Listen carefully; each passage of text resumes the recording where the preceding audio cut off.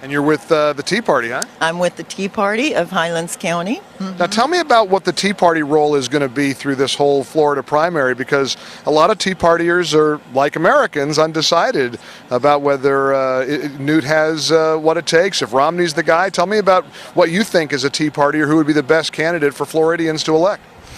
Well, actually, the Tea Party does not endorse a candidate.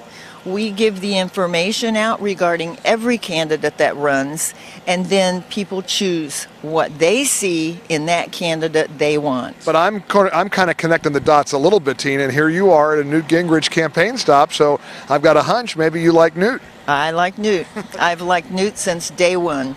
And I've said that guy could be president one day.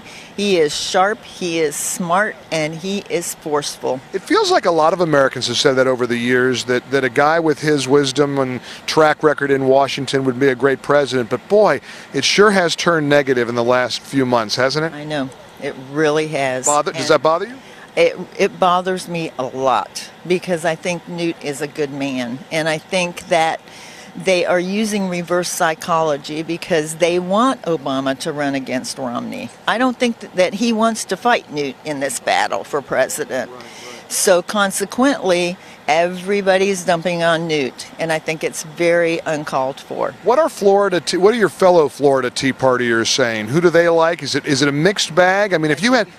I think it's a mixed bag. I think Santorum is a really good guy, and I would be voting for Santorum if I thought he could win the election because I think he's a good guy. And he's a conservative, and he stands for ideals that the American people need, but he's just not strong enough to fight Obama, and that's my feeling. If Santorum were to drop out, do you think Santorum support goes to Gingrich? I think a lot of it would.